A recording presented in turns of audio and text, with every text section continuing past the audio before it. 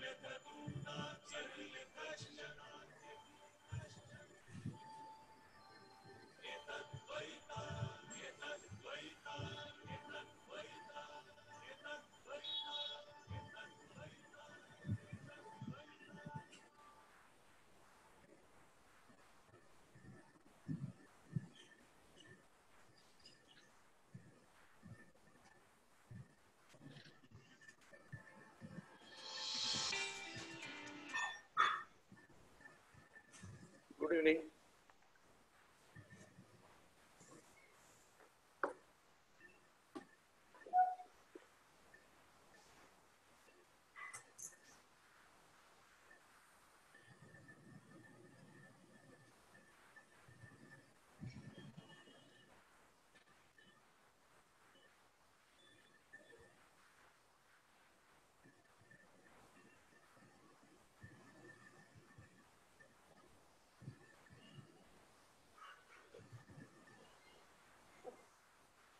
Good evening, Anand.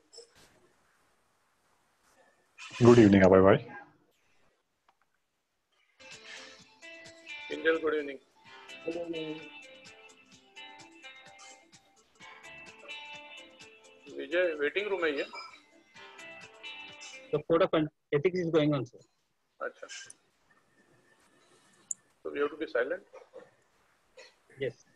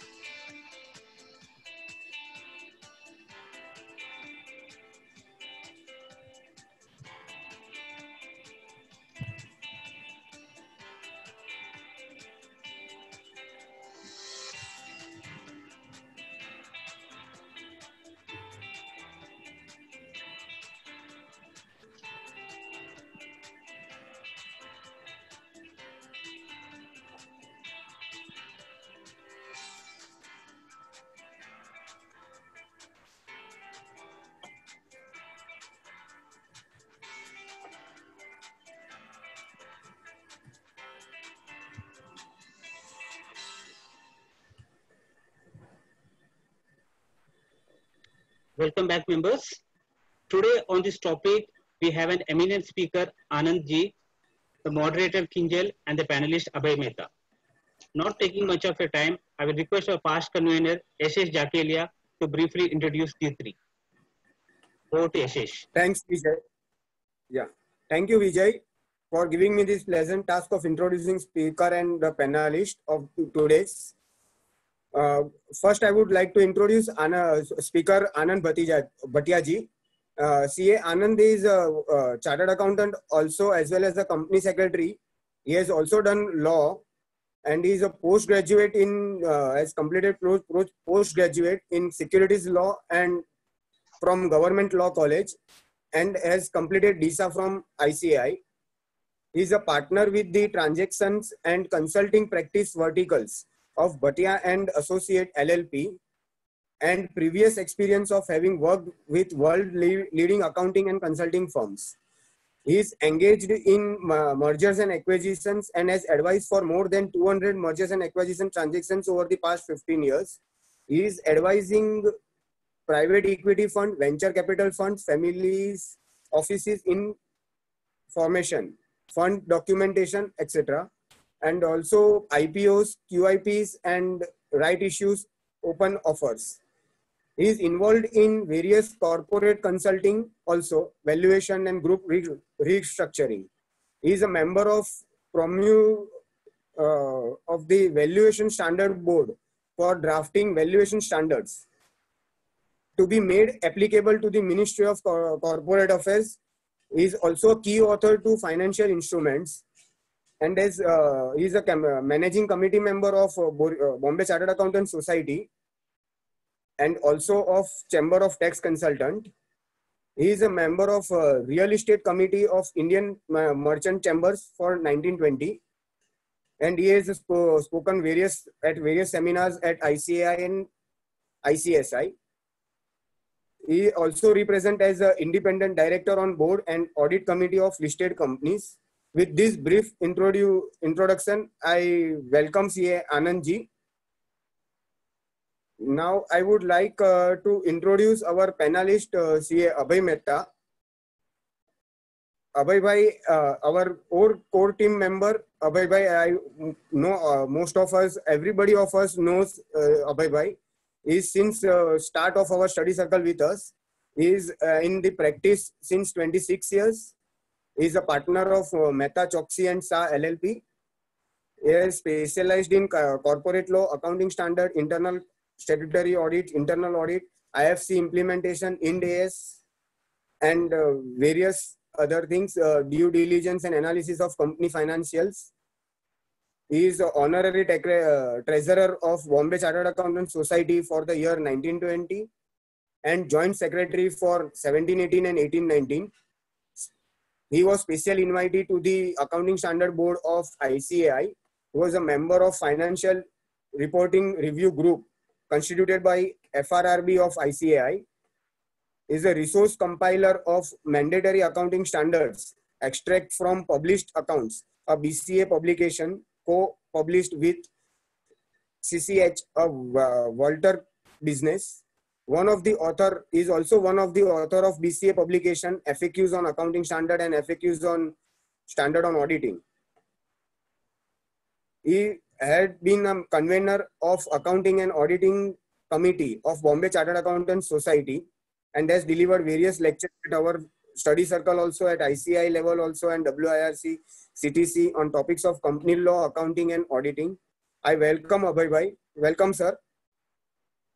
Now I would like to introduce our moderator CA Kinjal Shah for the today's webinar. Kinjal Shah is also our core team member.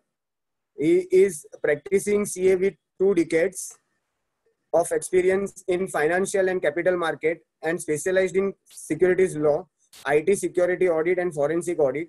He has authored handbook on PMLA of for chambers of tax consultant and technical guide on internal audit of stock brokers for ICAI. He is past convener of BCA, BCSC and managing committee of BCA. Welcome Kinjal bhai. Over to you, Vijay. For introducing all the 3 panelists. Also, we'd like to give our speaker a CABF, the speaker contribution to CABF of 501 rupees to the institute. Sir, now you can start your session. Thank you. Thank you very much, Vijay ji. Thank you very much, Yashesh ji, Sharad bhai, Pratik, and all the organizing team at the Borivali Central CPE Study Circle. It's a pleasure to again come at Borivali Central CPE Study Circle, this time on a different topic. Abhay bhai, Kinjal bhai, we work a lot close on many different forums, and happy to share the screen with them and not the dais in this case. So clearly, friends, as the topic of the webinar refers as new guidelines on MSME, I may just want to add here that these so-called MSME guidelines or the MSME Act has been there in place since last 14 years. So maybe the word or the appropriate word will be renewed guidelines or renewed focus on MSMEs that we are seeing now on account of the corona pandemic that we are all grappling with. This was also perhaps the first introduction where in a session in these times where we didn't hear the word corona or COVID-19, because generally that's the topic that the introduction always covers. But friends, clearly COVID-19 or corona pandemic is affecting all of us. History will maybe remember this time as the most challenging in our generation. And maybe we will know the period as pre-corona and post-corona as well in terms of the impact that this pandemic has on our lives and on our livelihoods. In this context, friends, one of the vulnerable sections from a livelihood perspective is MSMEs, and which is where there is this renewed focus to ensure that the MSMEs are able to sail through this pandemic with the least amount of difficulty. So the way that we have structured this presentation today is that we will, for the first 45 minutes to 1 hour, cover the broad guidelines around MSMEs. What are the various benefits available to MSMEs?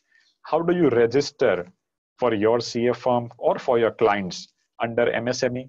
And with that, what are the obligations that come as a registered MSME? We will also talk about the Atmanirbhar Bharat scheme, which has laid down a lot of emphasis on MSMEs. After that so-called 1 hour session, we will have a panel discussion where Kinjal will moderate and have some relevant questions surrounding this topic. In the interim, if any one of you all has any questions during this presentation, feel free to write it in the Q&A box or in the chat box, and Kinjal will take it up in the panel that we have after this session. So friends, let's take a context of what MSMEs are and how big this universe is. As per a 2016 survey, there are about 6.3 crore MSMEs in India. And as we know, a business can be divided into manufacturing, services, and trading. And it's almost an equal split of about, let's say, 2 crore 10 lakhs in manufacturing, an equal number of MSMEs engaged in services, and an equal number engaged in trading. Now, this is a very, very large number, perhaps the highest in the world in terms of so many businesses in one country. To give a context or to set a context, we have about 10 lakh companies which are registered with the Registrar of Companies or ROC. Now, those 10 lakh companies is also the highest number of companies which are registered under a single act anywhere in the world. And in context of the 10 lakh companies and the noise that they make, we have about 630 lakh MSMEs that are operating in India across these three sectors. And from 2016 till 2020, this would only have increased in terms of their size. These MSMEs generate about 12 crore jobs. So if you see on an average, one MSME is having about 2 jobs. And again, these jobs are equally split between manufacturing, services, and trading. One of the very important features to my mind why there is this renewed focus on MSME at the government level, at the policy level, is this particular job focus that is bringing a lot of attention to MSMEs. Friends, as a country, India has limited capital resources. For an economy to grow, for a businesses to grow, there are 3 broad requirements. Either it is capital, or it is technology or technical skill sets, or it is your labor force. Now, India, unfortunately, is a capital-starved country given the per capita GDP that we have. On the technology side, we are catching up, though some of the Far East companies, Japan, etc., may be much more in terms of technology. But the strength that India has is in our demography, is in our labor force.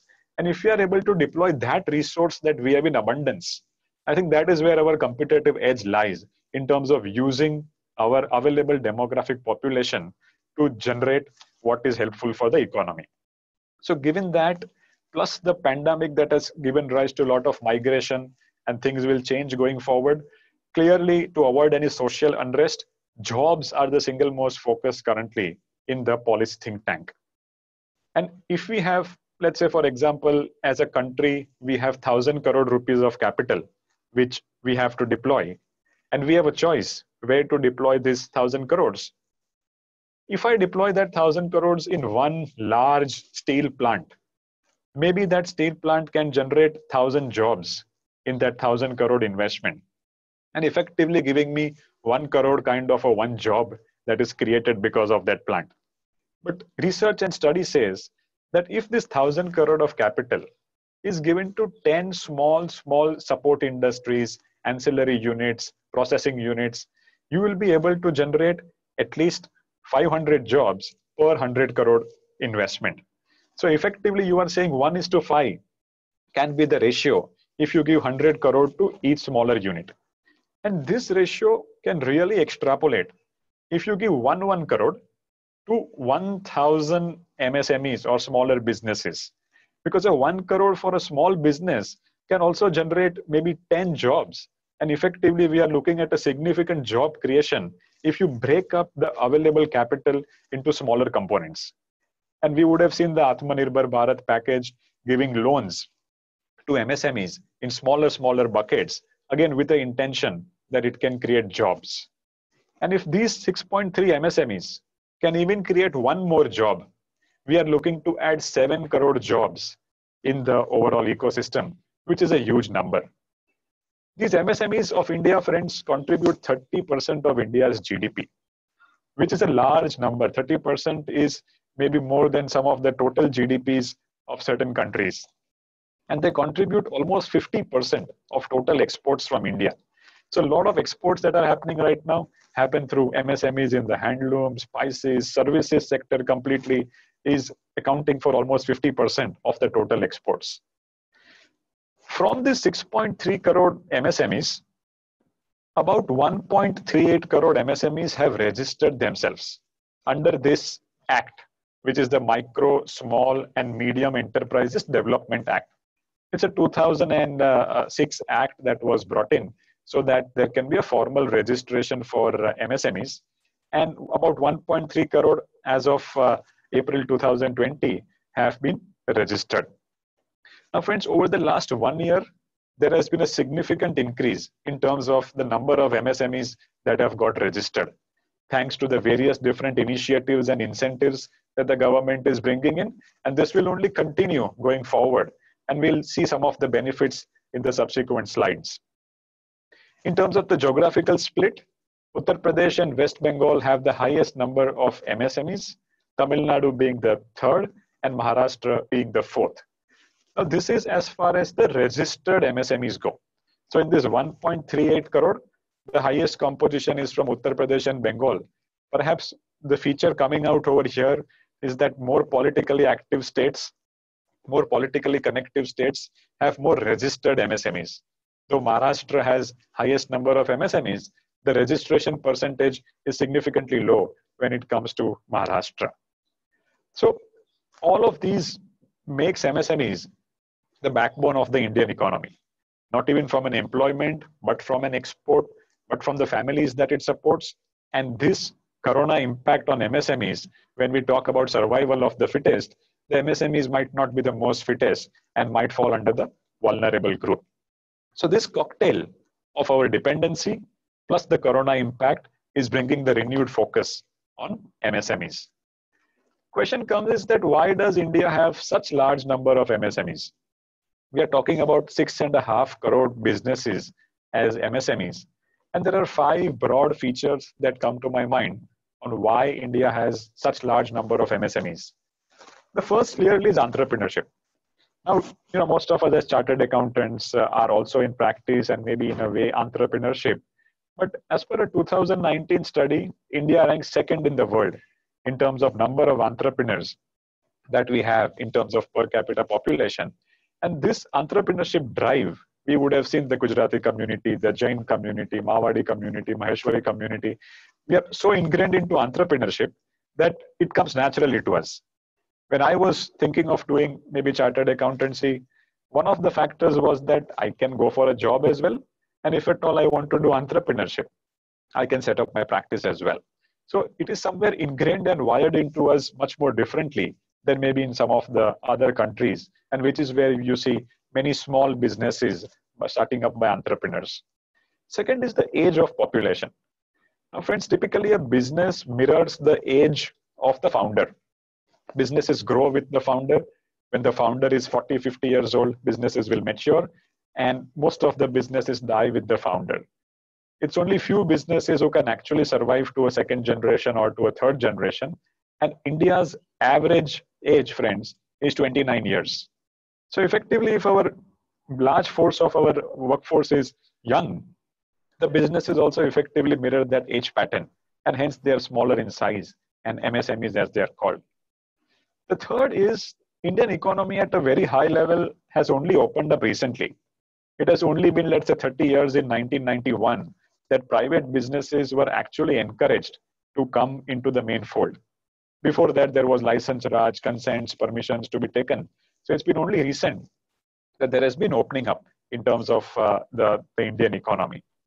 Now, one may think that 30 years is a large enough period for businesses to grow, for businesses to evolve. But friends, we are talking about a country, and 30 years in the lifetime of a country is not too large a period. You would be surprised to know that in Japan, there are companies today which are registered in 600 AD. So effectively, they are 1400 years old today. I was working on a transaction where a French company was acquiring an Indian company. That French company was 350 years old. We would have all been knowing that Saint Gobain. Now the 350-year-old company is competing with Indian companies over here. There's a different size that time gives, and Indian companies in that context, 30 years is fairly small. The fourth is never has been there an ecosystem for MSMEs to grow. This act itself came in 2006, and in fact, a large part of amendments only came in 2014. So it's largely been only 5 years that we have had this MSME ecosystem. And this ecosystem also has a lot of scope for improvement. And last but not the least is limited access to capital. Now, capital is the single biggest constraint in India, and hence MSMEs, who are kind of the last in the pyramid, are always dried for capital. You see people nowadays getting checks in billions and millions in larger companies, but smaller companies typically have to stretch themselves for capital, and hence their growth is stunted. So these five.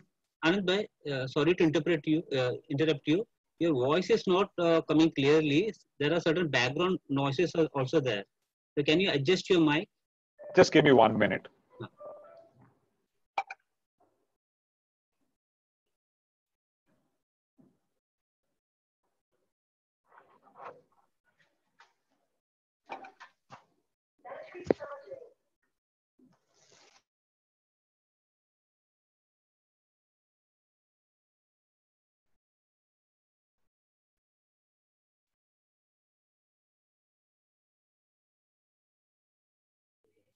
Is it now better?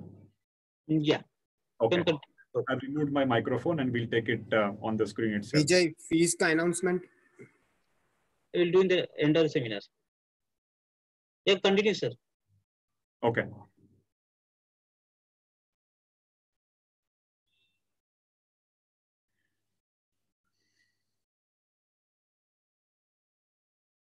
Yeah. So I think now let's look at how does law define MSME. And this is the MSMEDA Act, which has certain criterias. Now the MSMEDA Act says and divides these companies into micro, small and medium enterprises. Until recently, before the Atmanirbhar Bharat package came in blur what I've written over here were the limits. And now under the Atmanirbhar Bharat package, the limits have been increased and you can see the higher limits as well.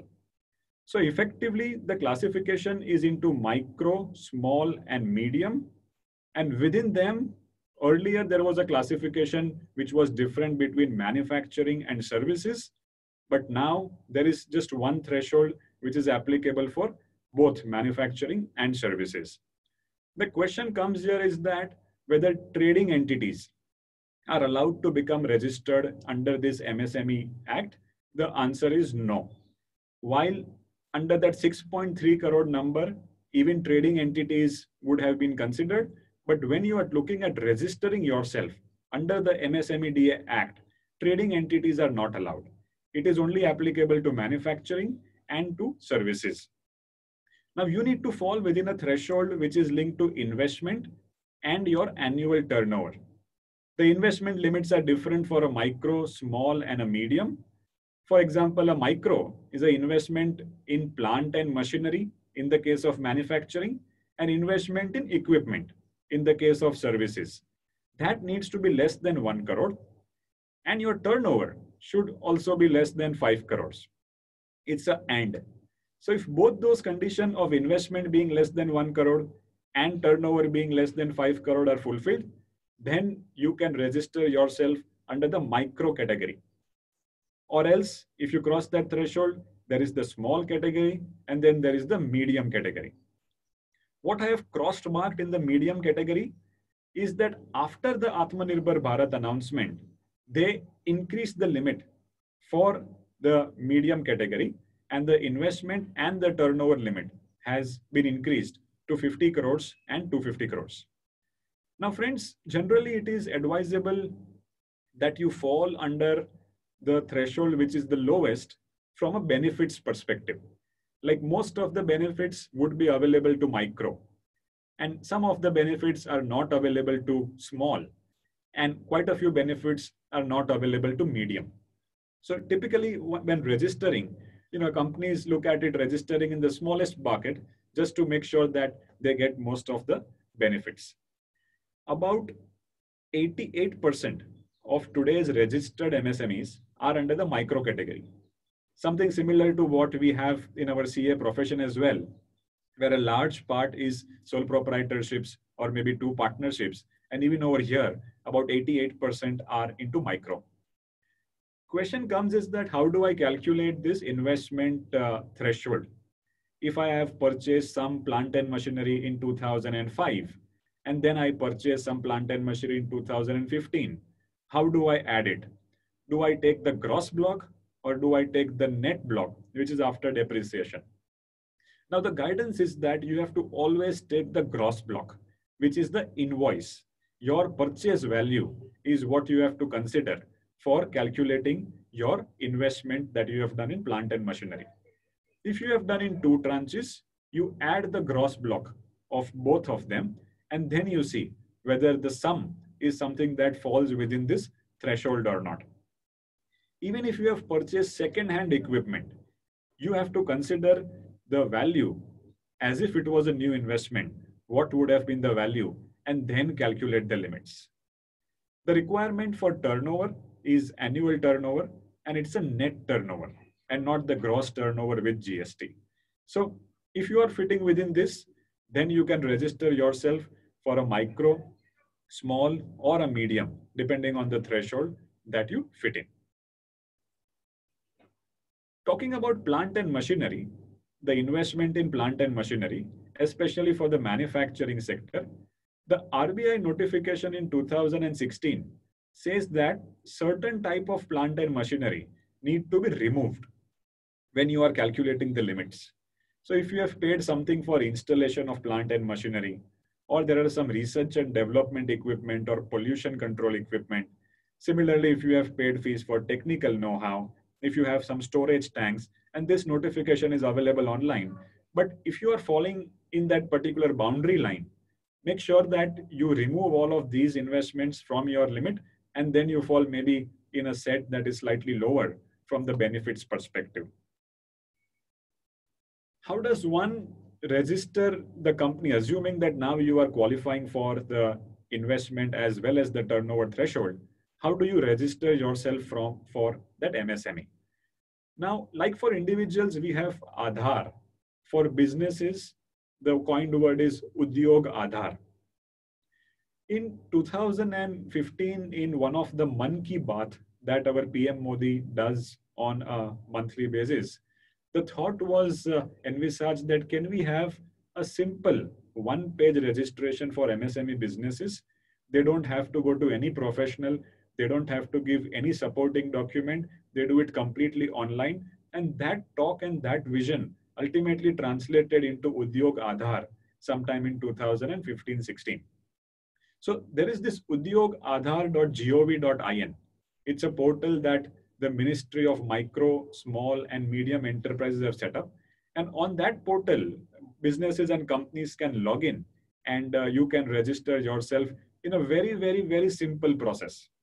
To my mind, there is no requirement of any consultant or professional for registering a business as a MSME, because if you can do, let's say, WhatsApp on your smartphone, you can easily go ahead and register for yourself as MSME. It's linked to your Aadhaar card. You get an OTP on your mobile number. You have to self-declare your assets. You self-declare your investment. You self-declare your turnover. And there is no certification required from any third party.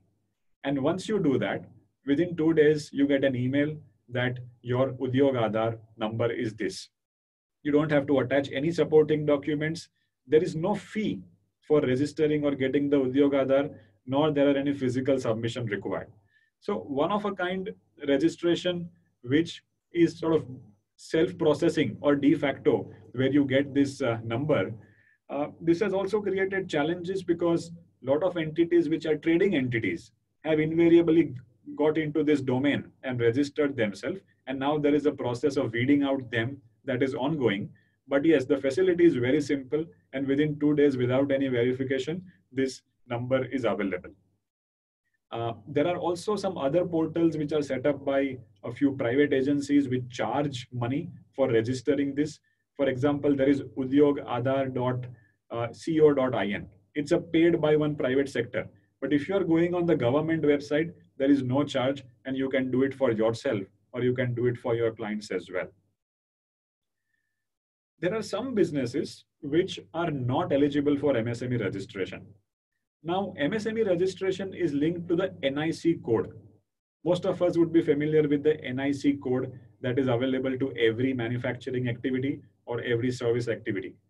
If you are falling within this 9 NIC codes, then you cannot register yourself as a MSME, and which is where wholesale trading, retail trading is coming. And then you have some of these agro-based industries, including NIC code 1, which is agriculture predominantly. And if you're falling within this, you can't register for yourself as a MSME.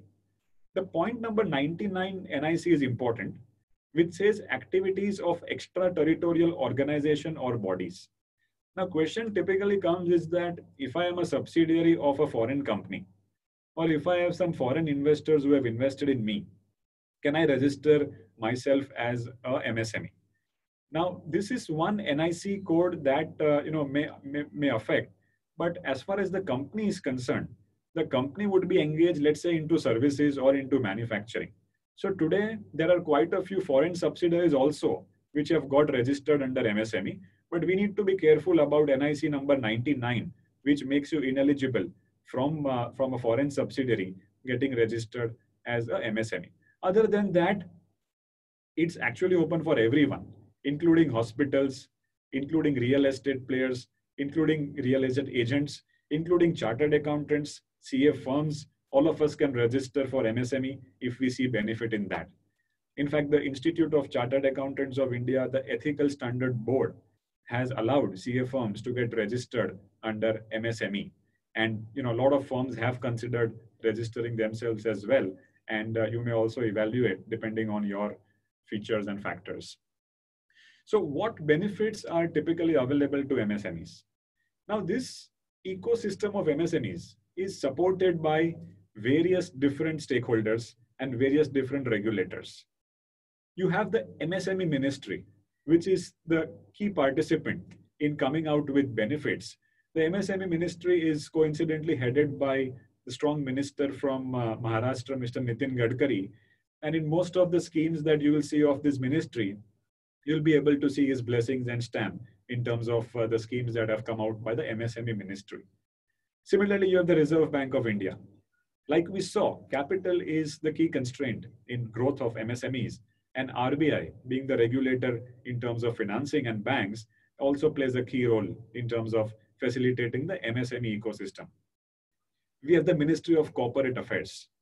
Most of us as chartered accountants would know that in the annual report or in the balance sheet of a particular company, there is a separate split in terms of creditor schedule, that payment to MSME and payment to others.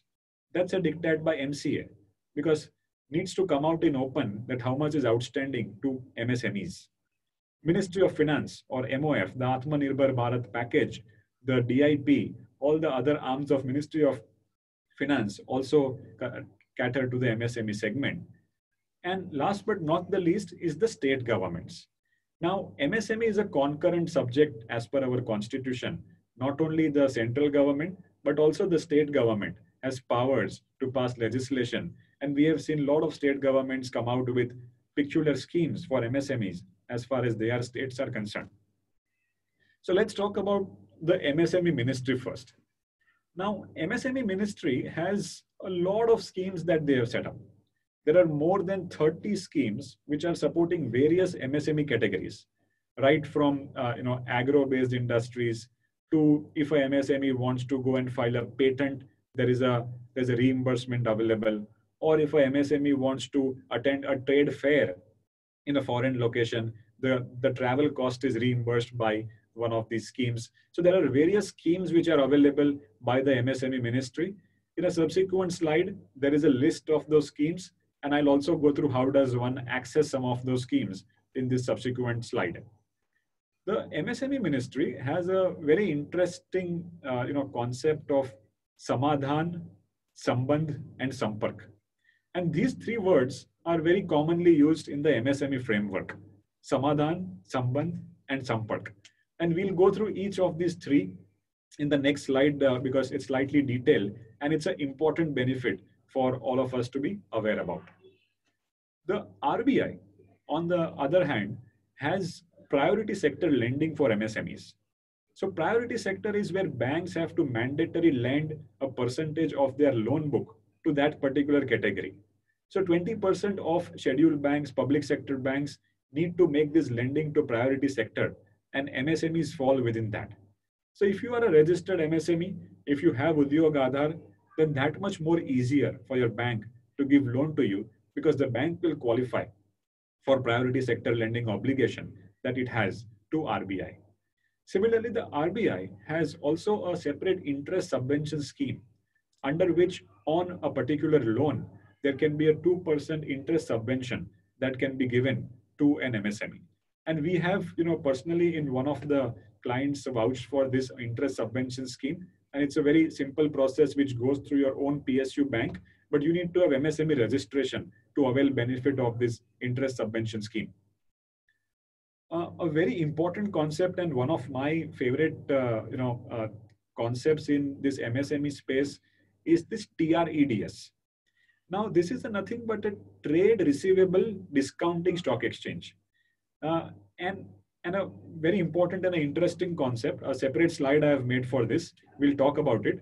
But basically, it's a stock exchange where you can discount your invoice as a MSME, and we'll talk about that. Similarly, from an RBI perspective, there are liberalized provisioning norms for banks if a loan has been given to an MSME. And similarly, there is now a debt restructuring scheme that is going on for MSMEs as we speak, applicable till December 2021, under which there is a one-time settlement functionality that is available to banks when they have given loan to MSMEs. So RBI is doing quite a bit of providing liquidity to MSMEs. One survey RBI did about 2 years before to find out what is the average working capital cycle for an MSME. And to an astonishment factor, the working capital number of days on an average for an MSME came up to as high as 180 days. So on an average, you are looking at a 6-month credit cycle for a MSME to receive money for its billed invoice. And that was identified as one area that needs to be focused upon. We as chartered accountants can also figure out how much of working capital gets blocked and what is the average time frame that we get fees from our client. By one school of thought, our audit starts, let's say, from April of a particular year, but our billing only happens in the September of the next year. And only after you bill is there a receipt that happens subsequently. So it's a fairly long period in that sense as well. But MSME's peculiar challenge is high working capital, basically funding the larger businesses with the working capital of smaller businesses. With that problem in mind, MSME and the MCA has brought out mandatory reporting of outstanding MSME dues. Last year, under Form 1, most of the larger companies and even quite a few smaller companies are required to file that form with the ROC twice a year, under which they have to mandatorily disclose what is the outstanding to a particular MSME, including interest outstanding, because the Act prescribes for certain interest. There's a fast-track exit scheme for smaller companies that is available. Under the Insolvency and Bankruptcy Code, again, they've added a provision where closure of these companies, which are MSMEs, can be much faster rather than the painful process of liquidation that one has in India. The disclosure in accounts, all of us as chartered accountants here in this forum are of course aware. There's a separate disclosure of outstanding dues to MSMEs that comes in, and that's also a MCA initiative. The Ministry of Finance, the IBBI, or the Insolvency and Bankruptcy Board of India, is kind of fitting under the Ministry of Finance, though it is an independent regulator. And IBBI has special provisions for MSMEs. For example, if you are a MSME company and you become insolvent under IBC, the promoters can again bid for that company because the company is an MSME company. There is a section 240A under IBC, which allows promoters to bid back for their company if it is a MSME. Under the Atmanirbhar Bharat package, the minister has also announced that a separate code will come in, which will govern MSME insolvency, unlike the one-size-fits-all code that is currently there under Insolvency and Bankruptcy Code. There are tax-related benefits as well in terms of GST and the income tax that are available, not to MSMEs, but to smaller companies and to startups particularly that are available. Atmanirbhar Bharat, which is a joint initiative of various ministries, and there's a separate slide on that in terms of the new benefits that are given to MSMEs under the Ministry of Finance banner. The state government, Maharashtra particularly, has the package scheme of investing, which is predominantly applicable to manufacturing companies, but that gives a separate eligibility for MSMEs. There is a concession in stamp duty, there is concession in electricity bills as well. All these schemes of Maharashtra government are available on this website maitri.mahaonline.gov.in. Most of these are related to manufacturing as far as Maharashtra is concerned, but central schemes are what we'll focus more in the subsequent slides. So talking about what are the benefits under this MSME ministry, a large, long laundry list of 32 schemes which are available. And it is also based on the industry that your client would be particularly working in. And all the schemes are available on msme.gov.in. Now, friends, you'll observe that there are these 5-6 different bodies which are working and attending to the needs of MSMEs. There is generally a problem that how do I know which scheme is meant for me? How do I know whether I comply for that particular scheme or not? And about 3 weeks before, under again this Atmanirbhar Bharat initiative, a new website has been launched called champions.gov.in. Now, the idea and the objective of champions.gov.in is to make sure that there is a single window available under which all the schemes of different ministries and different bodies is consolidated so that if you are an MSME or if your client is an MSME, you can go on that website and all the schemes, new, current, recent, benefits, eligibility is available at one place. I would suggest that you can go on that website of champions.gov.in and further browse the various schemes that are available. There are some very interesting schemes of ISO 9001, ISO 14001. So if your client or even a CA firm is wanting to get into ISO certification, the cost of that will be subsidized under this ISO 9001 certification reimbursement program. Want to go for trade fair overseas or want to have a trade show in India? There are schemes available for that. 50% subsidy for patent registration, lesser fees for trademark registration, and various different schemes are available, which one can go and see basically on champions.gov.in. On Champions, there is also an industry-wise column available where you feed an industry and you'll come to know which are the different schemes that are available for that particular industry. So other initiatives which are today available and not as a part of Atmanirbhar Bharat package, I have tried to list them, the initiatives which are already available today. And one of the very important initiatives is Samadhan. Now, friends, the MSMEDA Act says that any invoice that is outstanding from a MSME needs to be paid mandatorily within a period of 45 days. If that invoice is not paid, there is interest that is chargeable, which is 3 times the bank rate on a monthly compounding basis.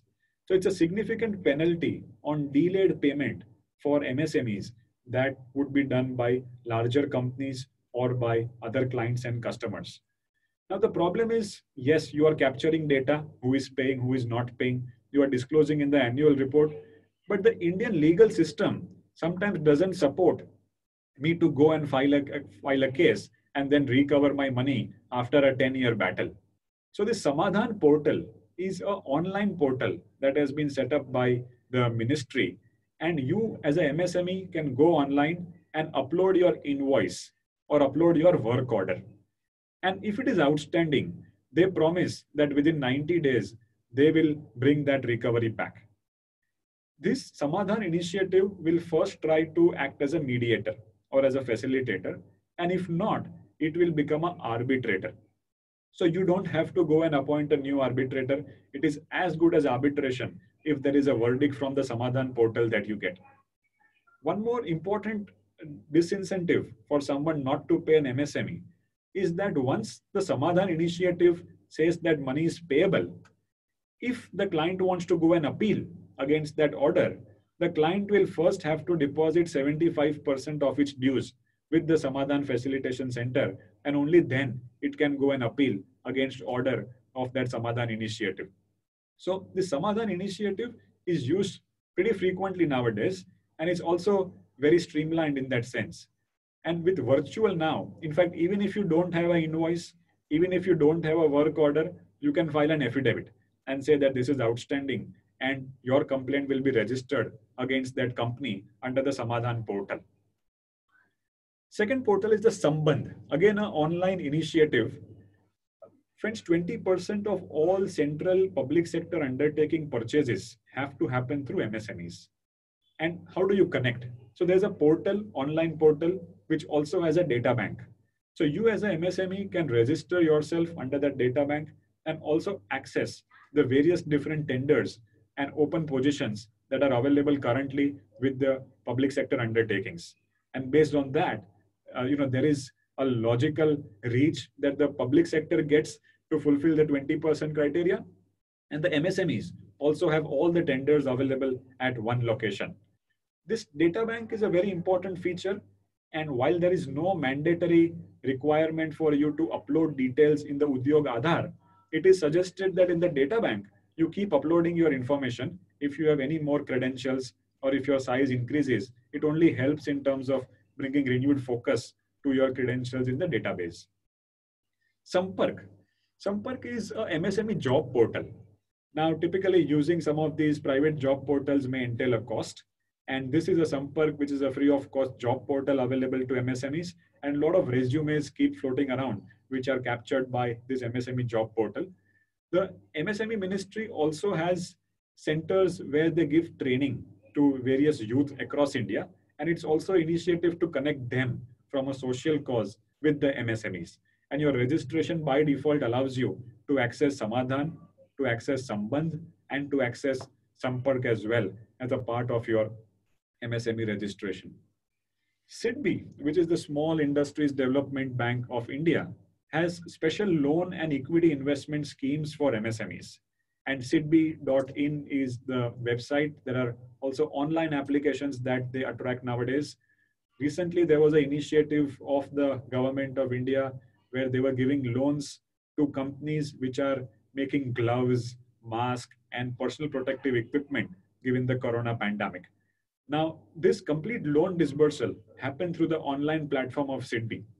And within 48 hours, funds were transferred to these particular companies who are engaged in manufacturing these PPE equipments. So this is one, again, initiative where SIDBI is for small businesses, and that is also available for MSMEs. The RBI has a credit link capital subsidy scheme, under which if at all you are taking loan for improving the technology or your manufacturing know-how, then you will get a subsidy. And there's a cap and there's a percentage of subsidy, which depends on industry and depends on how much credit you are taking. But this is one scheme. Again, details are available. We don't want to get into the details of this scheme, but these are some of the very important benefits that are currently available and one can use. There is a collateral-free loan that is available up to 1 crore under the Stand Up India initiative. And there's also 1% benefit on overdraft that is available to MSMEs. Now, friends, this is different from the recent Atmanirbhar Bharat 3 lakh crore initiative that the government announced. This credit guarantee trust fund scheme has always been there. And even today, MSMEs registered have taken advantage where you don't have to give any collateral, any personal guarantees, and you get loan up to 1 crore along with interest subvention if it is overdraft. There are schemes available for intellectual property and international marketing, predominantly being 50% subsidy of patent registration and reimbursement of your participation cost in international trade fairs. So some of these initiatives, something that we need to keep in mind, and in testing times that most of the MSMEs are going through today, if some of these measures are effectively adopted, I think it can be a differentiator for MSMEs in terms of survival. I spoke about TREDS. Now, what is TREDS? TREDS is nothing but a stock exchange which has been set up by RBI. I have named 3 stock exchanges here: M1, RXIL, and Invoice Mart. Now, on this TREDS platform of RBI, these 3 stock exchanges are currently functioning. Let's take an example. If I am a small supplier, MSME supplier, and I am making auto components, and I supply auto components to OEMs like Maruti and some other large companies. And I have an invoice that I have billed them for 10 lakh rupee, which I'm going to get after 45 days or maybe more if the customer delays. So what I can do is that 10 lakh rupee invoice of Maruti, which I've billed and supplied, I can go on this exchange, let's say M1 exchange, and I can upload that invoice with my MSME registration. It is mandatory for all central public sector undertakings and any company which more than 500 crore turnover to register themselves as a client or a customer on the stock exchange. So Maruti will mandatorily be registered as a customer on the TREDS M1 exchange. So once I upload my invoice of 10 lakh rupee as a MSME, a notification will go to Maruti that you need to pay 10 lakhs to Anand, please confirm. Maruti will confirm that particular invoice, and then that invoice is available for lenders to bid for. So effectively, I am doing my bill discounting on an online platform, which is acknowledged by a corporate or a customer that he needs to pay that invoice to me. Now, this solves a lot of problem. One, I don't need to go into mandatory discounting, documentation, loan agreement, nothing like that. As a MSME, my payment is confirmed because Maruti is confirming that particular invoice. I get loan upfront, which otherwise I would have got after 45 days. And two very important benefits for MSMEs is that it is a non-recourse financing. So if at all after 45 days Maruti will not pay, the lender will not come after me. The lender will go to Maruti because Maruti has acknowledged my invoice. So I am done. I get my money. And the second major advantage for MSME is that the interest rate that the lenders will give is much lower because it's a Maruti security backed that I am being funded upon and not my own MSME percentage. So I may even get financing at 9%, 10% if it's an invoice that is acknowledged by Maruti, which otherwise I wouldn't have got had I with my MSME credentials gone for discounting an invoice. So benefits for MSMEs, similarly for corporates and even for lenders, because they have the priority sector limit and they need to go and find MSMEs to give that 20% priority sector limit. They can go online, they can select invoices, they can bid for their percentage and ultimately reduce operational costs for them as well, because there's no documentation, no stamp duty in that entire thing. So this is one very interesting portal that has recently come up. And last year, about 11,000 crores were distributed as a part of this TREDS platform. And friends, some of these initiatives come into the larger scheme of things. Only they have been implemented and some time has gone back. But if you are aware of these initiatives, we can help our clients and maybe even ourselves to make sure that we take advantage of this platform. There is an initiative now where they are linking this TREDS platform with the government e-procurement market. So if it is a government invoice that you have, by default, you will get loan from the TREDS platform. So that whole government clogging up the system in terms of payment, etc., might be a thing of the past if TREDS and GEM come together. So this is one very important initiative that we need to be aware about, apart from the ones that we spoke about. Now, new benefits through the Atmanirbhar Bharat package. We saw the finance minister and coming out in 4 or 5 different capsules and laying out the schemes. And MSMEs have been a large beneficiary under the Atmanirbhar Bharat package, again because of jobs and the potential that the MSMEs have for creating jobs with small capital that can be given to them. So the flagship scheme under the Atmanirbhar Bharat package was the emergency credit line to MSMEs for 3 lakh crores. What this scheme says is that if I am an existing borrower and if I have loan outstanding as of 29th of February 2020, I am eligible for a 20% top-up loan. And this top-up loan is something that I can avail and use in this Corona time or even afterwards. And I don't have to pay principal for the next 12 months. After that, it's a 4-year facility. So remaining 3 years, I will pay that loan in 36 equal installments. Now, friends, this scheme is not only for MSMEs. Even if you are a not registered MSME, even if you are a trader, you are eligible for this scheme if your borrowings are less than 25 crore and if your turnover is less than 100 crores. There is also cap on interest.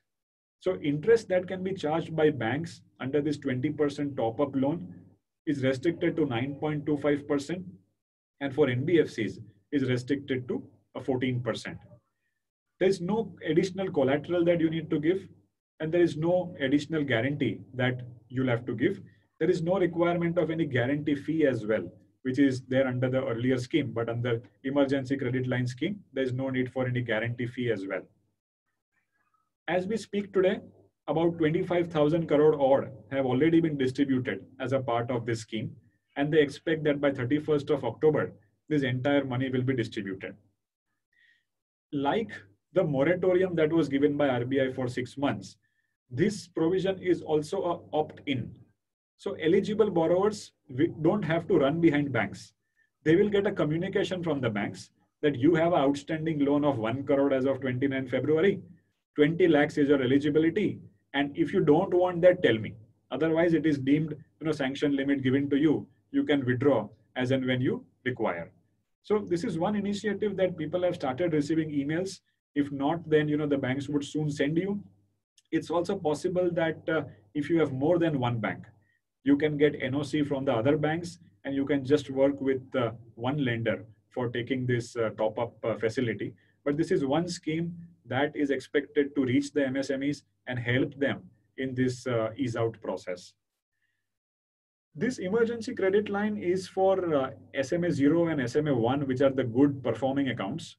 If it is a NPA or a stressed asset, then there is a separate scheme which is of 20,000 crores as has been announced.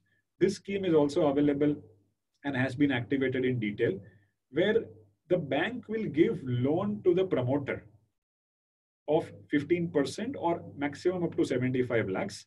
And that 75 lakhs will be infused as equity into the company or the MSME.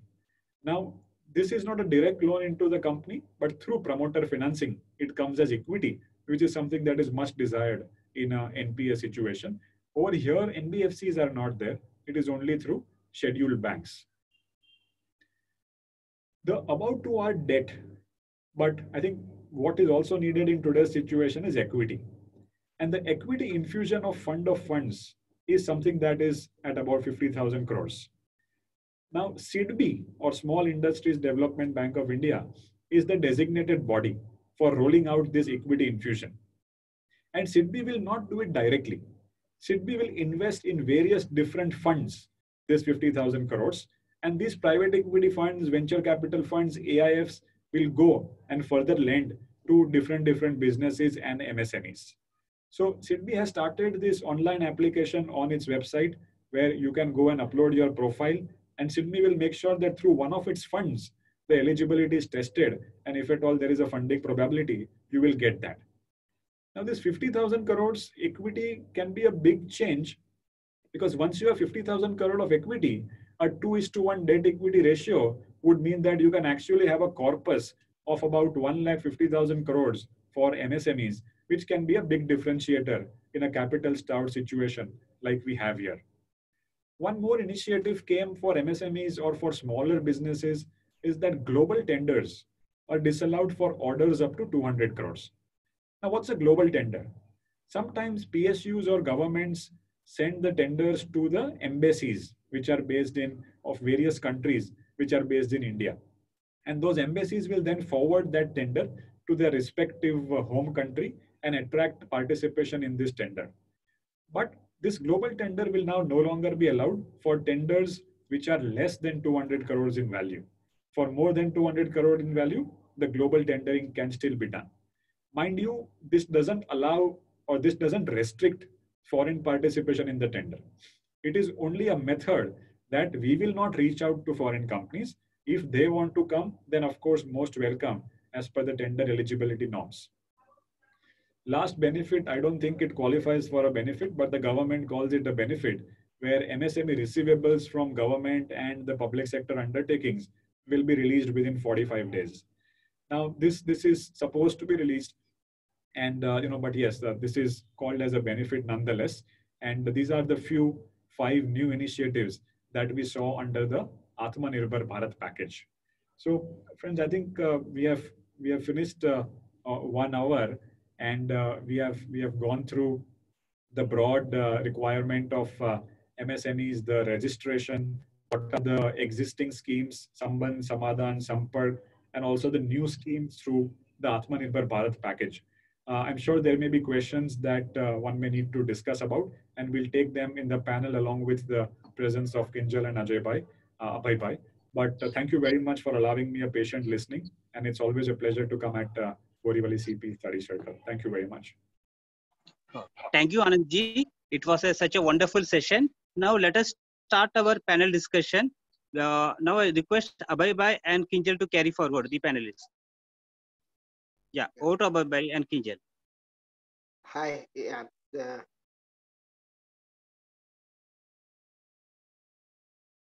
Kinjal, before we do the panel, I was thinking that can we do a short poll with the participants, so that we try and see as to how many of us as chartered accountants are registered under MSME from the 200 plus members that we have today.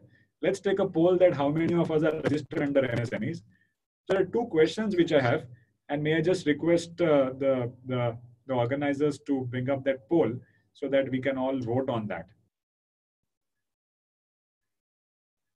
Yes, the poll is now live. Lovely. Okay, we have about 150 votes.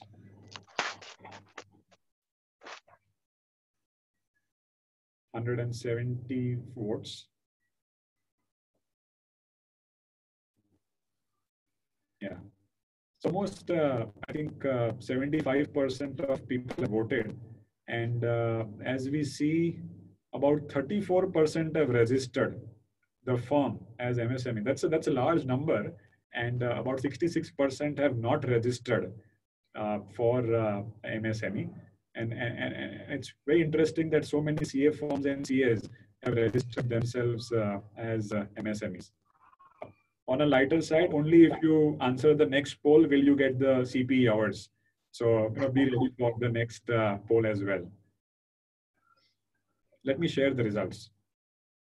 Yes.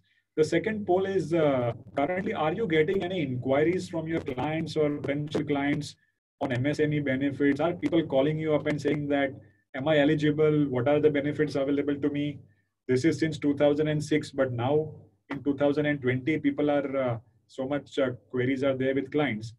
Is that an experience of others as well? I think we have clearly a majority of about 80% of us saying that our clients are inquiring on MSME benefits and MSME registration process. So yes, Kinjal, clearly this is in lines with the expectation because of us get questions, and if 80% of us are on the same line, then we're on the same side. Good. So I think this gives a perspective into the now panel, Kinjal, and Yes. over to you to take it up. Thanks, Anand. It was really wonderful session. A lot of insights on the MSME and other schemes that are available to small and medium enterprise, and they are really the backbone of the economy. So, a lot of interest amongst the participants, personally for them as well as the professional opportunities that lie forward as chartered accountants. So, Anand, I mean, as we start with this panel discussion, I have already got some questions from the participants as well. And as we start this, there are a lot of questions which are coming up on the Startup India along with the MSME. So, at the outset, I would request Abhay. Abhay, can you share what is Startup India? How does it broadly differs from MSME scheme? And what is the registration process briefly? And what are the benefits which are associated with Startup India? Kinjal, actually, startup, I will say it is a part of MSME, but it has various other things which has to be, what you can say, complied with. Now, it is a flagship initiative of Government of India, and its intention is to catalyze startup culture and build a strong and inclusive ecosystem for innovation and entrepreneurship. There is a requirement of obtaining a registration, and which is through Department for Promotion of Industry and Internal Trade, which is running under the Ministry of Commerce and Industry. And basically, what is rather registration process may not be relevant, but who can register is more relevant over here. Right. That is, one is the age of the entity has to be looked at. The company has to be in operation for not more than 10 years from its date of incorporation or date of formation if it is not a body corporate. Then the type of entities which are covered are private limited companies. I will say private limited because obviously limited will be a big size company. Private limited companies or registered partnership firms or LLPs. Again, here also there is a criteria for turnover which should not exceed 100 crores for any startup since its incorporation. So if in a particular year it had gone above 100 crore and again it has come down below 100 crore, and then it will not be eligible for registering itself as a startup. Again, it has to be an original entity, that is, it not formed through splitting up or reconstructing of the existing business. And another thing is basically the basic requirement after all these conclusions or all these inclusions will be about the innovation and scalability. Because what startup is for is that there should be some innovation of a product or a process or improvement of a product or process or service, and which is scalable, has to be proved by the entity. Then only it will be eligible for being considered for the startup. Now coming to the benefits as such, there are various concessions which are available to startups, starting with say around 6 labor laws are to be self-certified for the compliances. There is no, what you can say, verification or supervision or inspection. Similarly, there are 3 environmental laws that also to be just self-certified. Coming to the labor laws, again, there is no inspection which will be conducted for the 5 years since its registration. There are various IPR benefits, that is the registration of the intellectual property rights. There are various benefits to that. For the procurement norms, when public procurement is happening, then that means you are bidding for a public procurement program as a startup. Then there are relaxations on the prior turnover, prior experience, or even the EMDs are forgone for this type of entities. Another thing is that they have launched a fund of funds for startups also, and which is around a 10,000 crore corpus, which is managed by SIDBI. And the process of the startups is that the government will allot the funds to SIDBI. SIDBI in turn will be allocating funds to some venture funds, which are the venture financiers, and they will evaluate the startups and then onward lend or onward take the equity into the startups. Companies Act has also given a benefit of the easy exit scheme for the startups. Coming to our bread and butter area of income tax, again there is an 80IAC benefit which is there. For 3 consecutive years out of the 7 years of the startup, they can take the benefit of 100% exemption of profits earned during that period. But here again, there is a requirement of an IMB certificate, which is Interministerial Board certificate, which has to be obtained to claim this exemption. And last but not the least is that startups can issue equity at a substantially high premium. And as you know, that whenever you are issuing equity, which is not equivalent to the book value of the company as per Rule 11 UA, that premium element becomes taxable in the hands of the in the hands of the recipient company. But here they have been exempted from this excess share value receipt. I think these are the things which I think, Kinjal, I should have addressed, correct? Yeah, correct. Okay. Great. Anand, would you like to add anything to this? I think one important distinction is that the sector-wise limitation that Startup India has. So it needs to be within a space that is scalable, where wealth can be created. In fact, it's mentioned in the definition that it should be scalable or wealth generation opportunities are available. But under MSME, that's not the case. And it's applicable to a large size and a large bouquet of industries that it can serve. So hypothetically, a CA firm might not be so scalable or so much wealth generative for sure, but certainly we can get registered as MSME and not as Startup India. Okay. Also, the MSME can be any entity, sole proprietorship, partnership, LLPs, private limited companies. For Startup India, sole proprietorship and those businesses are not allowed to get registered. Okay. So you mean that they have to be private limited companies only? Or LLPs, Private limited or partnership firms. Correct. Okay. I think there are a lot of participants who are restless to know why traders are not allowed under the MSME scheme. They feel that some injustice is being done to them if the traders are not permitted to be part of MSME. So, Anand, will you throw some light on what is the logic and the background why they have been excluded? Yeah, I think the background, one will need to go through the substance of the MSMEDA Act in 2006, where the whole hypothesis was that how does one enhance our GDP or the contribution of MSMEs to our GDP. Now, unfortunately, traders don't add up to the GDP. As far as the manufacturing is concerned, only the final output is considered, or your services also adds up to your GDP. But traders in that trading, they are not contributing or adding to the GDP. And hence they felt that let's focus on people who are contributing to GDP rather than people who are facilitating that growth in GDP. But what is now happening, Kinjal, is that because some of these schemes, for example, the emergency credit line scheme, they have they have removed this restriction that was there on traders, and it is also available to traders. Similarly, the RBI interest subvention scheme is also available to traders. So depending on a peculiar scheme or a requirement of a particular scheme, they have enabled traders, but by definition, registration as traders is something that is not allowed as per the Act. Okay, okay, correct. I think that makes sense because the government has to focus on the GDP and the value addition that happens to a particular entity or by promoting that entity. So I think that's justified. Yeah.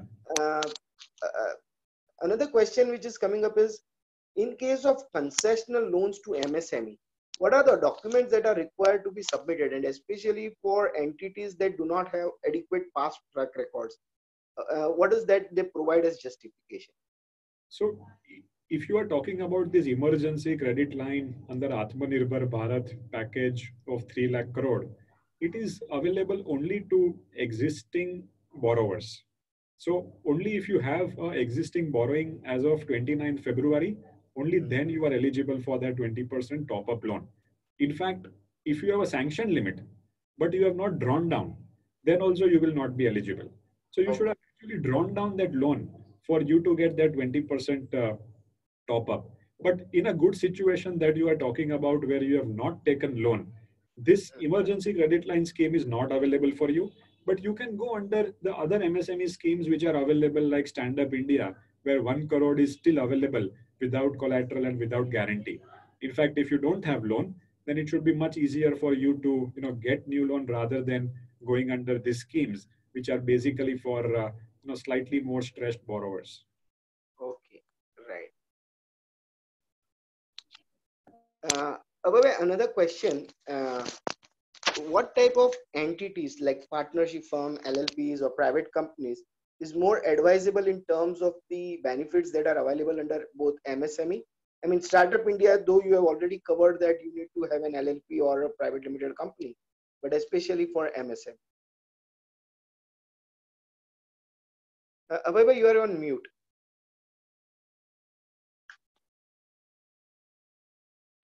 Sorry. Yeah. Ideally speaking, if you look at the current situation of the tax laws and the way the concessions are given to corporate entities, that is the private limited companies, because all these MSMEs will be operating under the what you can say less turnover regime. So my personal opinion is that because of the income tax, other benefits are already there. Once you are registered as MSME, you are getting all the benefits of MSMED Act. But additional benefits which you may again try to extract out of this scenario is like 115BAA, where 22% tax rate has come now and there is no tax on net profit. Another thing is if you are setting up a new unit after 1st October 19, then 115BAB is there, where still further reduction of 15% tax rate is there and no MAT tax. So these are the advantages which one should take. And again, for exit also, there is a easy option to exit for a corporate entity for MSME. So considering this scenario, I would advise, because otherwise what happens that LLP will be taxed at a maximum marginal rate from 1 rupee. Okay. So basically, corporate entity will be the ideal scenario for even the MSMEs. Okay. Anand, another question for you. If there is an MSME which is already enjoying some benefit, I mean, the advanced facilities from a bank, and that is against some collateral like properties, and now there is under this MSME scheme, you have this advantage of having a collateral free loan. Can that existing facility be converted to an collateral free loan, and you are able to, will you be able to withdraw that collateral security? So, Kinjal, this emergency line is, because we are all CS, we will understand this much better, that it's a very smart way to plan our limited resources. Mhm. What the government has done is that while 3 lakh crore is a boilerplate number, actually the government has set up a trust which will guarantee to the banks any default. And trust, they will capitalize over a period of 3 years, totaling to about 50,000 crores. So effectively, we will have a hit in our budget or our deficit, which is maybe 1/6 of the total number, and also in 3 years. What they've also said is that this collateral-free loan, guarantee-free loan, will continue to enjoy the existing security that has been offered for the loan. So you already have a loan as of February end. You would have some security for that loan. Now, typically, Indian PSU banks would keep a margin in terms of the security value and the loan value. So, the collateral-free loan, guarantee-free loan will also get benefit of that enhanced margin that is available in the existing security. So, no additional security, but existing security will be available for this loan as well. Okay. Another question is for, I think, both of you. What do you look as the practice opportunity in the MSME sector, especially the schemes that have been floated by the government, and how chartered accountants can help their clients be a facilitator in all this and generate professional opportunities? Anand, can you first share the insight? Yeah, I think, one is, of course, the whole registration part in terms of making sure whether a client is eligible and communicating to him the various benefits of the MSME space. But to my mind, it's essentially a compliance-based thing, which, we as chartered accountants can contribute much more, and just not on getting registered. But, an understanding of the schemes is something that will help add real value to your client. The second could be the Samadhan portal. Now, the Samadhan portal is an arbitration, and it's by and large online. And you as a chartered accountant can also then go, if at all there is a physical requirement available, to putting across your case in front of that particular facilitation authority. So the Samadhan initiative is the second thing where you can help clients recover their loan, and ultimately, if business is prosper, we as enabling them also have our benefit. And the third is maybe raising resources. If at all you are aware, and with your relationship with bankers, etc., if you can communicate to your client that these are the various different schemes available, maybe help connect with the respective bankers and make sure that this interest subvention scheme, the 1 crore without collateral scheme, the Atmanirbhar Bharat scheme, and all of that they can take benefit of. So ultimately, it's like when you have a small tree, you need to protect that small tree and protect him so that one day it grows big and it helps you. These businesses are small, and the CA can have the role of protecting them so that they grow viable businesses. Okay. Abhay, yeah, I will echo what Anand has told. And one or two more things which can be considered is to make them ready for the market. I will say that there is a fund of funds which has been created. So how to make the startup, not startup, but MSME ready to be able to take the benefit of that fund of funds? Because there what will happen is that you have to make them aware that because your business is promising, though because of the current scenario it may not be that attractive, but how to make it more attractive and make it ready to be showcased as an eligible candidate to get the funds from the fund of funds which is floated.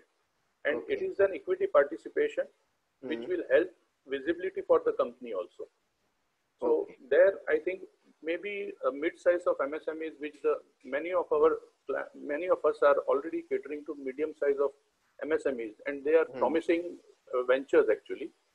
So if we make them ready with this and create systems and controls and everything within the organization to take the benefit, then we will be of great help to them. Okay. I think in last 3 to 5 minutes, we have got a lot of questions. It's now more than 39 questions that have come up. So let me take up those questions as well. One question is, Udyog Aadhaar portal is still not updated for the revised limits of investment. What is the way out? So this revised investment limit will be applicable from 1st July 2020. So effectively starting next month, you will see the revised limits available. Okay, right. Okay.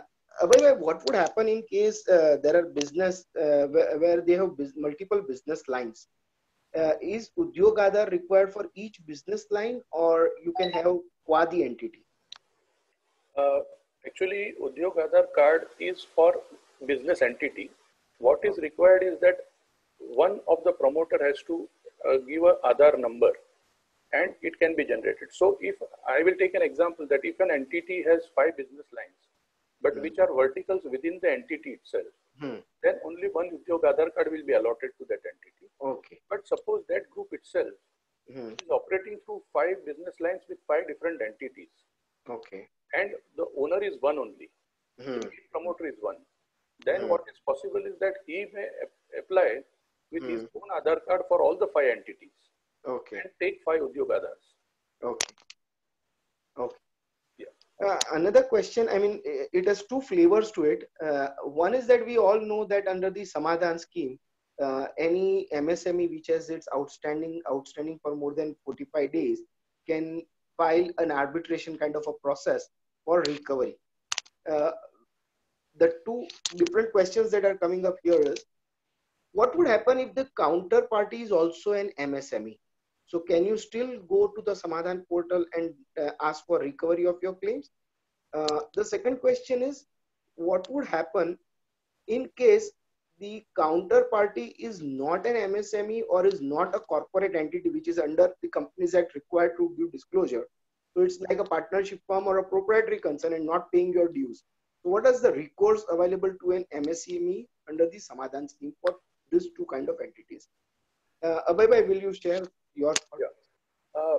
I have gone through the MSME Act and this Samadhan related provisions or 45 days and defaults provision.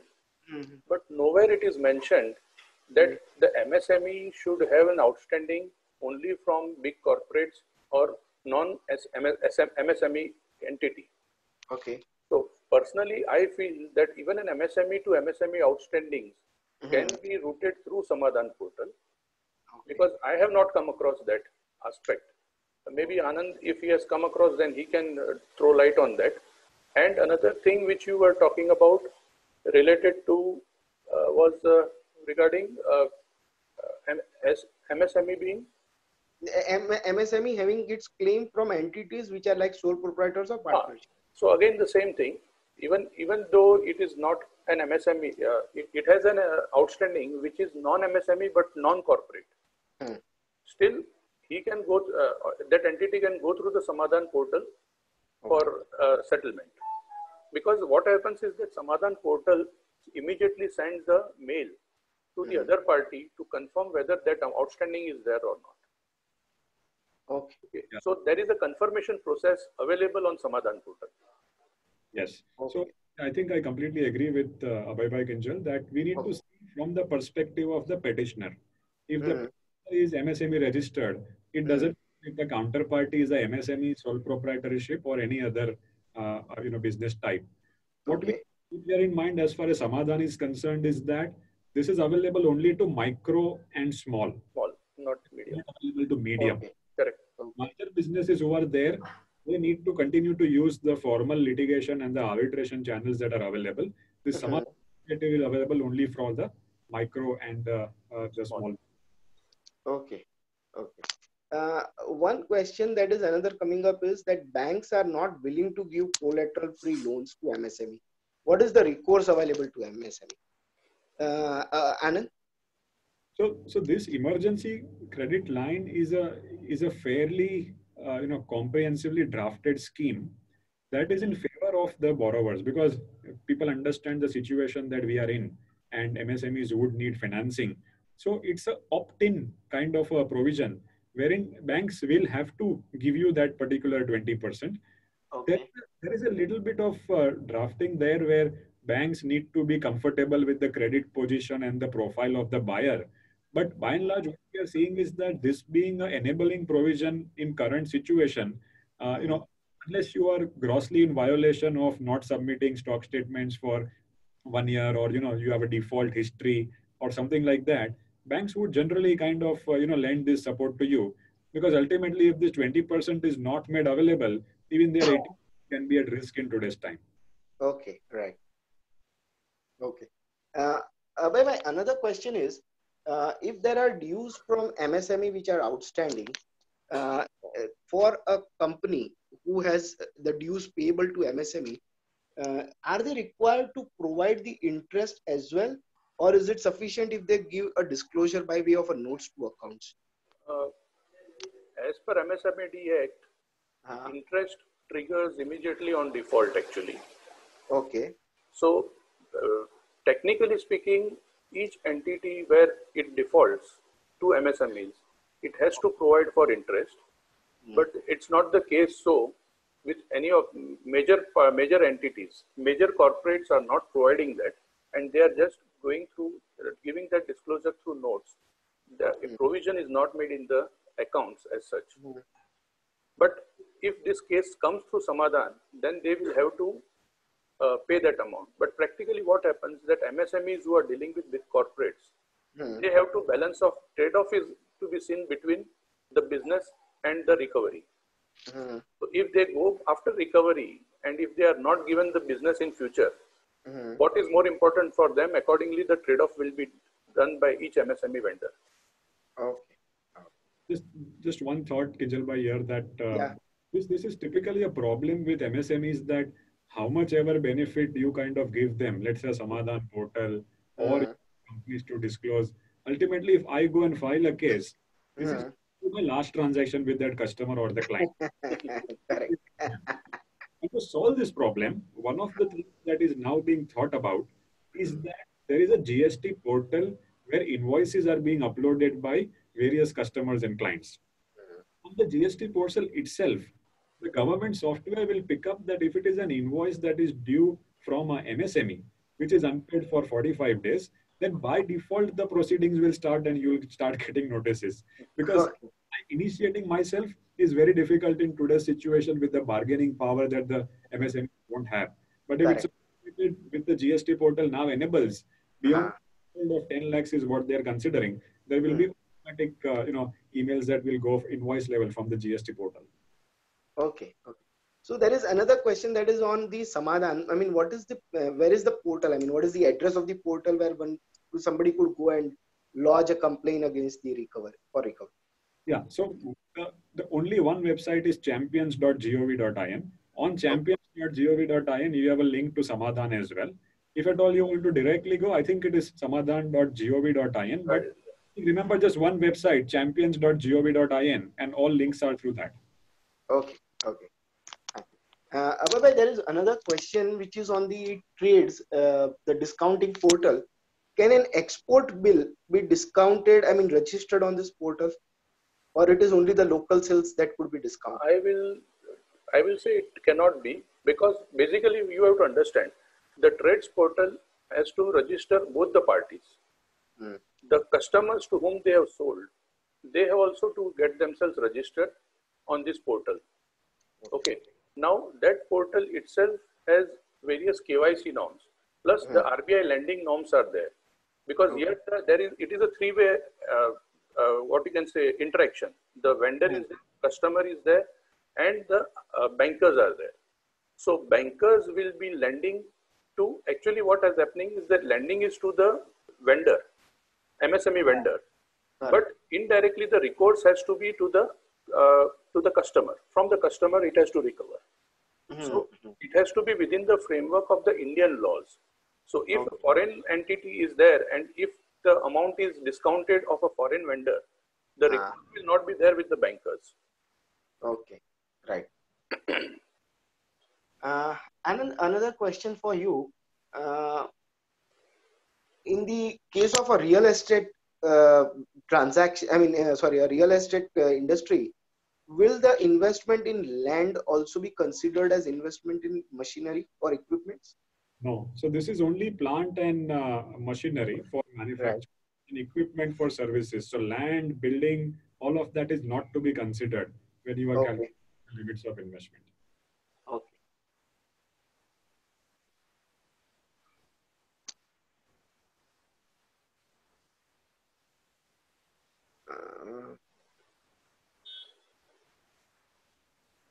Okay, there is another question is where again, on the similar line, which I think you have already answered is, what if somebody is in a manufacturing industry, but majorly getting things done on an outsourcing basis, where it does not have much of its investment in the plant and machinery. So will they qualify to register under MSME? Anand? Yeah, I think so because as long as you are not a pure wholesale or a retail trader, which is Hmm. excluded from that NIC category, even if, Ha. let's say getting it done through job work or contract, in a sense, if you are dealing with that thing and adding value into that Hmm. process, you should be eligible. And Yeah. also the registration process of Udyog Aadhar is the self-certified kind of thing. And a lot of trading entities have unfortunately got also registered under that, rightly or wrongly. Uh, Ha, correct. with that kind of a framework that we are dealing with, I think Hmm. it's registrable under the Udyog Aadhar number. Okay. Okay. Now, another question is that while you have registered under one category, but during the year your category changes, how do you intimate and what is your responsibility within the time frame within which you are supposed to get your status modified? Abhay, will you answer this question? Actually, this position has to be taken at the each financial year end. Okay. So if in the previous year you were already at the end of the previous year you were covered by the small entity, Hmm. then you continue for that year as a small entity. Okay. But when the next year comes into picture, it has to be registered as a what you can say and medium entity Okay. if it exceeds the limits. Okay. In fact, Kinjal, there is a mandatory requirement to surrender Udyog Aadhar. If you cross Oh. the thresholds of even medium, then you have Okay. to surrender it and let go of the number. Okay. Okay. All right. Another question, Abhay, for you. Uh, what are the other benefits that would be available to an entity which is MSME? Though not eligible to be registered as MSME because it being a trading entity. So, what are the kind of benefits that they could avail in terms of financing? In terms of financing, I think Anand has just given you idea that interest subvention is there, which can be taken benefit of by the entity, trading entity, but that is also under this COVID scheme, Hmm. under the COVID. Otherwise, the MSME registration itself, whatever benefit it is giving, Hmm. has to be through the MSME entity only. Okay. Traders have only very limited access to the what you can say the benefits other than what is there through the financing. Hmm. There are no major benefits the trading entity will be able to avail if it is not Hmm. an MSME, because it is not an MSME. Okay. Okay. Anand, would you like to add on this? I think that's correct. This interest subvention scheme on that overdraft, you get that interest subvention that is available. This emergency credit line under Atmanirbhar Bharat, 3 lakh crore, that is available. Hmm. Even West Asset NPA scheme of 20,000 crore, that is also available. So all of Hmm. these schemes So, are available. so Even if everything is under COVID now that before. you have to take benefit. So Okay. post COVID, I think again they will not be left with any benefit. Okay. Abhay, can you elaborate on the brief aspect of what is fund of fund and what are the benefits that are available and how does that scheme operate actually? And there is a concept of mother fund also. So how does that operate? Actually speaking, fund of funds is a concept where the lending is through what you say venture fund. Hmm. Venture fund itself is in close contact with the entities who want the funds. Hmm. But how the venture fund will get the funds? So venture fund is again dependent on SIDBI, who has specific credit lines available. And in fact, SIDBI has various, what you can say, fund of funds which are already operating in SIDBI. I think there are 3 funds which are already operating under SIDBI. One is the fund of fund for startups, FFS scheme they call. One is an Aspire fund, which again looks after the MSME sector, not startups, but including agro sector. Focus is agro and rural areas. And third is again one IAF, that is India Aspiration Fund. So what happens that the fund of fund concept is for attracting or inculcating the equity culture into the MSMEs. By that, government has allocated funds to SIDBI. SIDBI becomes the nodal agency, that it becomes the mother fund. In turn, it will float various venture funds, which will be monitored by various, what you can say, fund managers. And they come in contact with the MSME units. So lending is through the various feeder funds, but the mother fund is the SIDBI entity, who has been funded by the government. So there is a 4-way flow: government to SIDBI to venture funds, and venture funds to the MSME units. It is basically, initially they fund, maybe many a times what happens, it is a mezzanine flow, mezzanine funding also, where for a certain period of time, it may be a debt component. Then it may be converted on the basis of the performance, it may be converted into equity also. So there are various, what you can say, permutations and combinations on which the funds will be working. But basically it is a contribution towards the equity of the MSME to create that culture and then have a base wherein they can go in for a listing also in future. So Anand, another question for you is, what are the compliances that would follow once somebody gets registered under MSME? Yeah, the good part or the bad part is that there is no regular filing requirement for that Udyog Aadhaar. In fact, you kind of change your threshold of investment or turnover, you need to upgrade yourself, surrender if at all you cross that threshold. So there's no filing that one should look at from a compliance perspective. I don't know if the CA audience here or not, but there's no annual or compliance that comes in.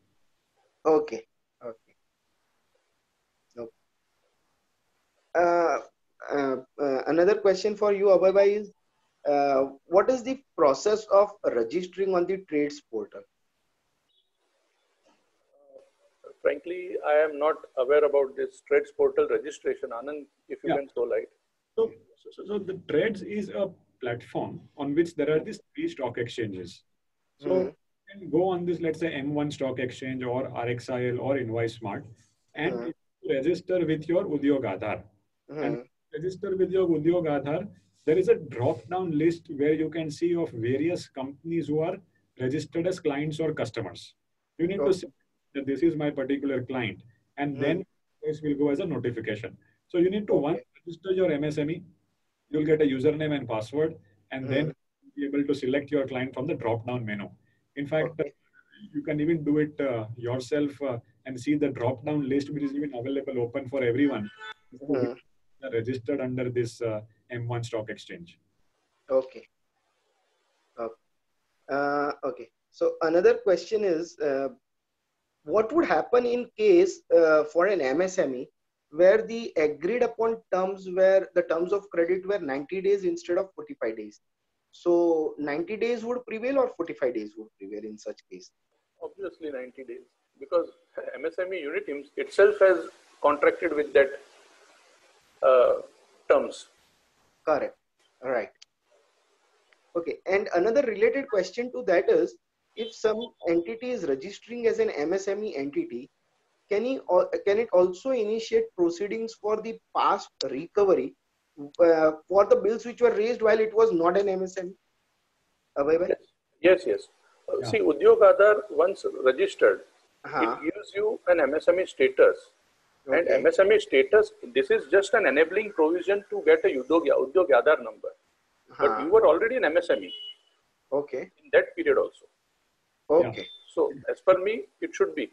This particular point, Kinjal, has been also dwelt with by Delhi High Court in Punjaloid matter in 2016. Uh-huh.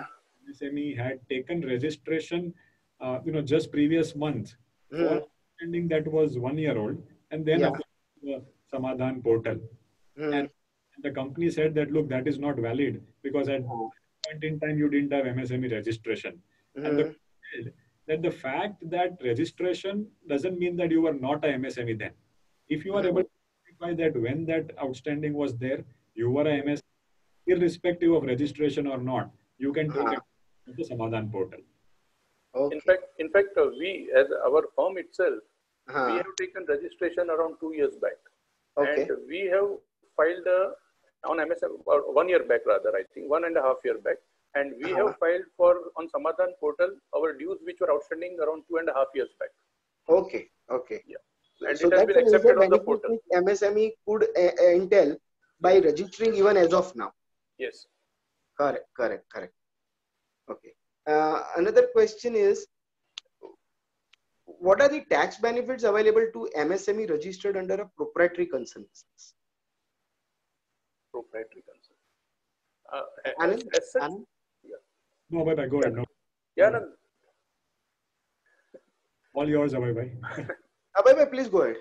Yeah, actually speaking, there are no benefits to MSMEs Mm. as such under Income Tax Act. Okay. Okay, but still, for a proprietorship, there are no benefits. But for a corporate entity, as I mentioned earlier, 80ISA benefit is there. Not only corporate, but if it is a startup and it is an LLP or a partnership firm, it can go and take the benefit of 80ISC, which is that consecutive years out of 7 years profits. It may claim as exemption. And another thing is about for corporate only, again, as I mentioned earlier, 5627B will not be applicable. Right. That is also a benefit which is there. Okay. Right. Abhay, there is one clarification which one of our members is seeking. As Anand said, that you need to go and update your status once at the beginning of every financial year. So that would apply even in case where there is upgradation, as well as, I mean, you move from medium to micro, because there are some investments which have been sold out or your plant and machinery has reduced. So that is correct, right? Yeah, it should be. Both ways. Okay. Any registration has to be updated accordingly. Okay, right.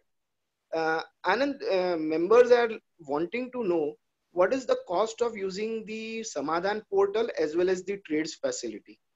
There's no cost. Samadhan is a facilitating. It's a pro MSME facility that is there. So there's cost in terms of using that facilitation center, and from a TREDS portal also there's no cost. Of course, the interest is something that you pay on that loan that you take, but there's no cost that you have to pay on each of these portals. On a lighter note, on Samadhan portal is the cost of the client which you lose. Yeah. Okay. Right. Another question, Abhay, that is again on trades. What if my client is not registered on the trades? Can I still get the discounting facility? No, actually speaking, your client means it is the both three-way. It is a three-way transaction. Okay. So there has to be a recourse to the client. Right. Bills are being discounted by the vendor. Okay. So if that party is not registered on the portal, obviously that funding will not be happening. Okay.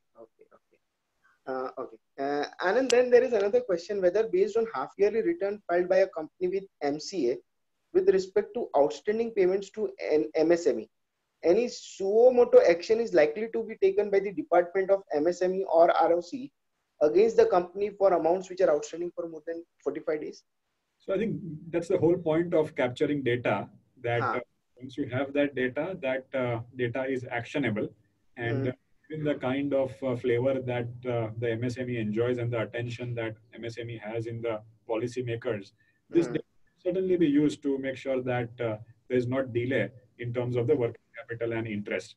So I'm sure that with data available, it can certainly be used to enforce the right provisions of law. Maybe Samadhan portal will be having better access to the outstandings through this exercise, and they can dispose the cases much faster. Correct. True. Abhay, another question is that somebody has registered under Udyog Aadhar by mistake because their bankers forced them to do so. But now they have realized that Udyog Aadhar is not for them. So how do they cancel that Udyog Aadhar registration? I think that registration process, cancellation process is also there available on the website. Okay. The process I am not able to explain over here. Okay. Okay. But cancellation is possible. Is possible. Okay. All right.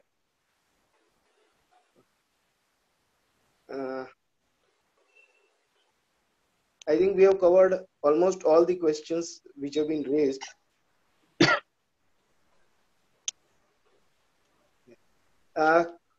Conveners and coordinators, if there are any questions which maybe I have missed out, you can just post it to me, which I can take up with the speakers and the panelists. I think most of the questions has been answered, but still if any question is unanswered, let them email to our bcsevents@gmail.com and we will give the replies to the participants. Now, before I tell Yashesh to propose a well-deserved vote of thanks, there are two announcements. The first one is regarding the BCSE fees payment. Since today is the last date, I request all the members to inform their friends who has not paid the fees for this current financial year to pay by today. And secondly, regarding the forthcoming meeting, we have on 24th of June, or the meeting on recent development of Code of Ethics by Shashikant Barveji. It will be on Wednesday, 6 to 8 p.m. Then the second meeting is on 27th of June. It's from 5 to 7 Saturday. The topic will be on SA 230 and SA 240. Members, you will be aware that these two seminars has to be compulsorily be attended by all the members because they have to complete their 4-hour CPE by this 30th of June. So as soon as the registration links comes, you kindly register it.